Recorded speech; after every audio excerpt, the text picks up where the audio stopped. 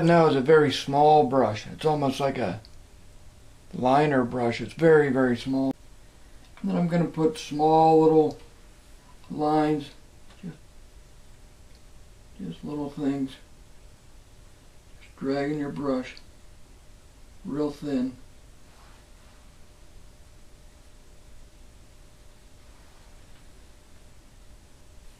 About right here, I'm just gonna put little things in like this. Just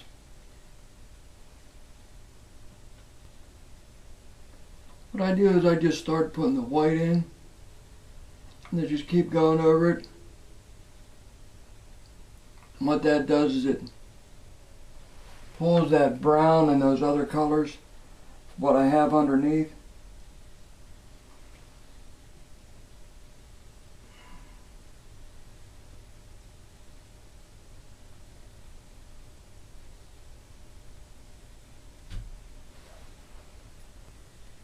What I did on this side is I took some more yellow, mixed it with a little bit of white.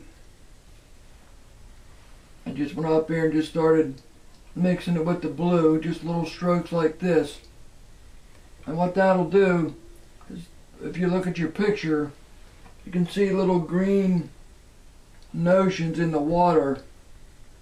And this is what'll get that effect. Just back and forth, just straight across like that. A little more yellow. Just go up there, just put little dabs up and then just drag them back and forth. That way when you put the top color of the water on, it'll be dancing on top of all that green and blue and brown and black, and it just gives it a real nice effect. Just drag it back and forth like that.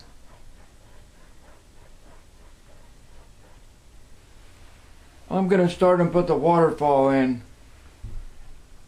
I've got a little yellow and green right in here, blended with the blue. So when I put the white on, you'll be able to see it'll pull right through. If you want a little bit more, just add a little yellow with it.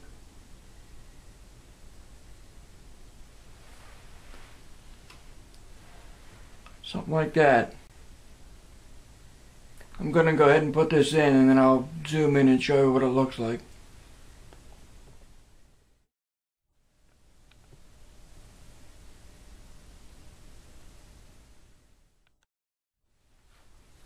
On that close-up you saw a lot of little turbulence there at the end of where it comes down. I've got some yellow and green in there, and you can see the yellow and green with the water flowing over. Once I get all the water in, we'll let it dry for a day. And then what we'll do is we'll come in and we'll take a liner brush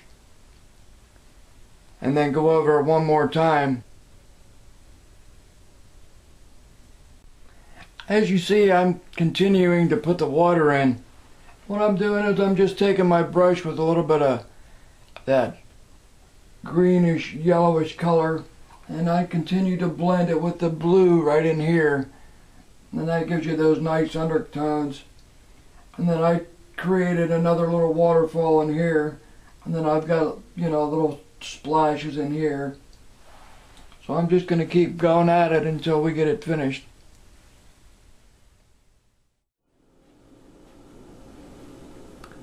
Well, that's what we have so far. The next thing we want to do is let all this water area dry for a day or two. Then we'll take some of my white and I'll mix it down with some thinner. And then we'll take a liner brush and put little things all over the water, give a little bit of highlights here and there. And we'll get the water finished. Then I'll go in and maybe we'll work on the rocks a little bit, put a little bit of dark here or there, maybe put a little bit of moss or different leaves here or there, and then maybe I'll have another little tree or something in here just to give the painting a little bit more contrast. So hang in there, we're almost done. Thanks for watching. Take care now.